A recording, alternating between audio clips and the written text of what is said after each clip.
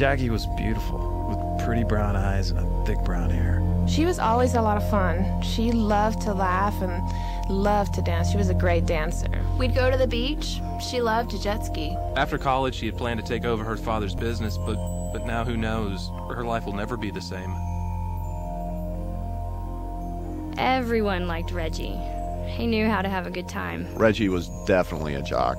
He had lots of friends, played a whole bunch of sports. He hadn't had that new blue SUV for very long, and you could tell he was crazy about it. Reggie's not the kind of guy you would have expected to get into trouble and end up where he did.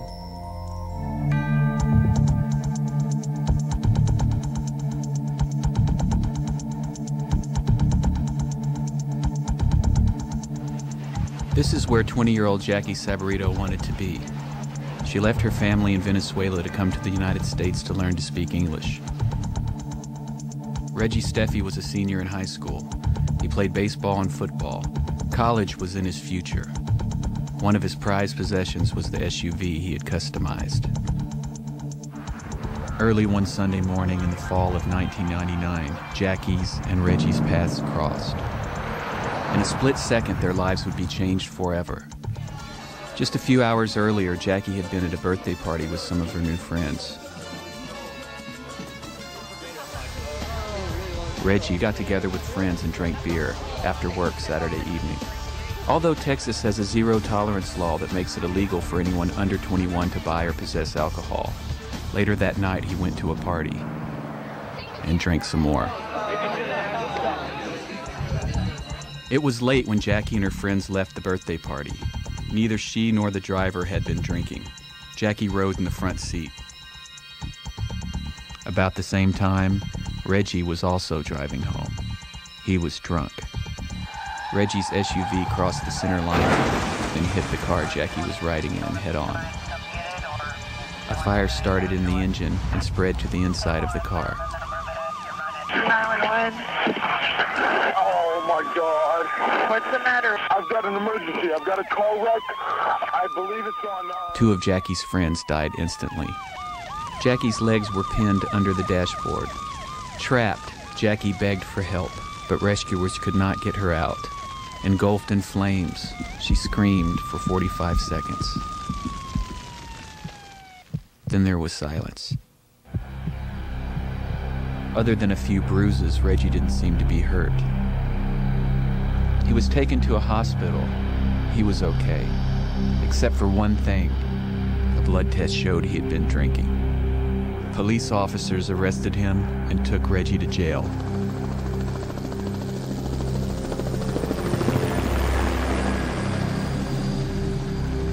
Jacqui was barely alive when she arrived at the hospital.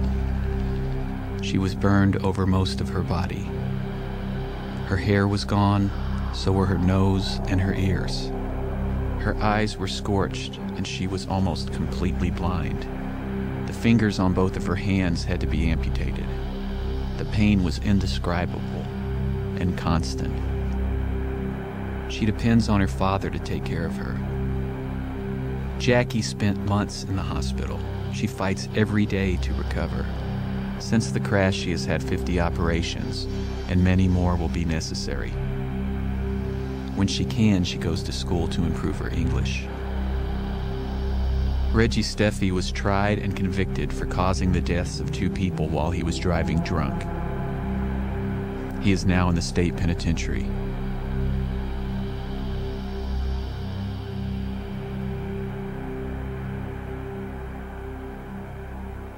I went from a football field on Friday to a prison cell on Sunday.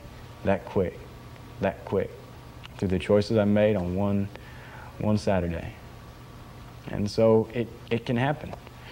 I had never been in any trouble before in my life. I had never gotten any DWIs or gotten in trouble with alcohol at all. But the one time that I made that horrible decision, and one time that I got in trouble, one time, it was devastating. And the fact that drinking and driving isn't a joke, it's not something to play around with. It's real, and these are the consequences. All of a sudden, you're in this whole new world, here you go, and you're by yourself. You're alone.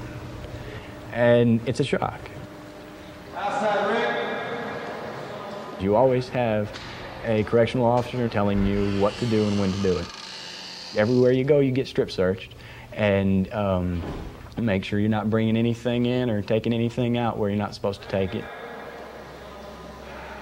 The lights come on at breakfast at 2 o'clock in the morning and stay on because people come and go.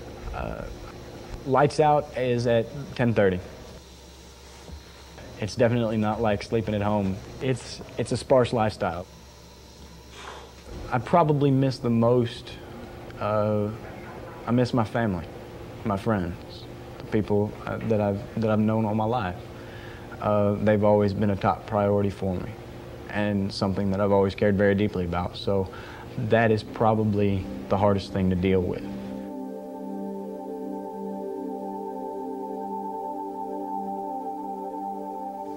My life before was completely different from that of today's. I was independent, 100% independent.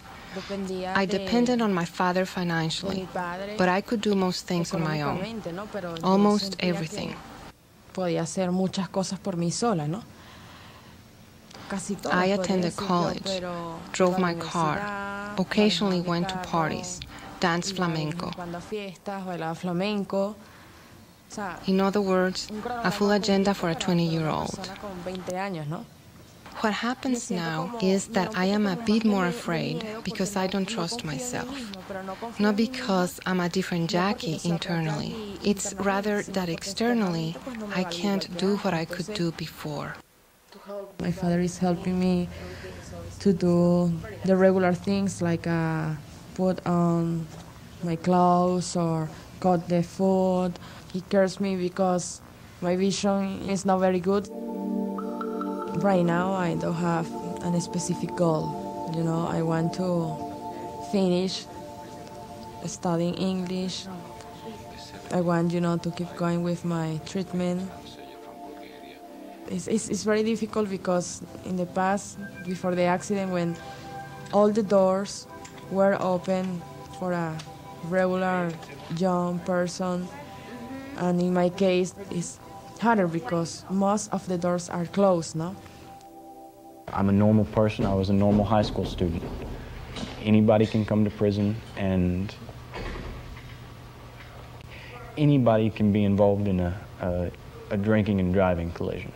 It's not something that just happens to alcoholics or the trouble kids. Something I have always dreamed about but never thought of fulfilling was to be a singer. But of course, there's no way I could be a singer now, because singing nowadays requires many physical qualities, which I regrettably no longer have. Depression can come up real quick when you realize all the things that are going on around your family and that you're missing. One doesn't know what's worse, if to die or be left in this condition. There are times that I wonder, why was I left like this? Why didn't I die? Why did I remain here? Knowing what's happened, knowing the damage that I've caused to so many people and so many families, it's something that I can't describe to anybody. The person that caused my accident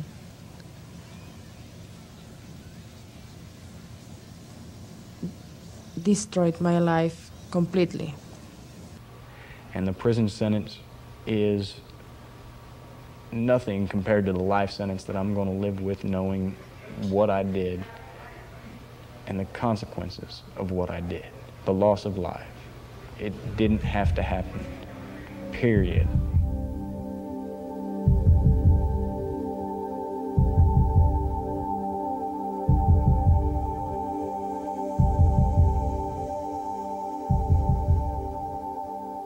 Not too long ago, I was in high school, and I was out there, I was making the same decisions that most of you were making. I was going out there on the weekends, and I'd hang out with my friends, and I'd drink. We'd drink. It was the thing to do. But you see, one of the bad decisions that I made was getting behind the wheel to go home. And you could very easily make that same decision. You might have made it before. But I want to let you know you have a choice. There are a number of things you can do. First of all, if you don't drink, you can't be impaired. But you can probably call one of your friends that hasn't been drinking. Or maybe get a designated driver in the first place so you don't have to wait till the last minute. Or you can even call your parents. And you might have to suffer a little consequence for it, but I'm sure they'd be much happier having you home alive than in a body bag or behind bars. So I can get up here and I can tell you not to drink. I can tell you not to drink and drive. But in the end, the decision is going to be yours. And you have to make that choice. And so I hope you make the right decision and not the same decision that I did.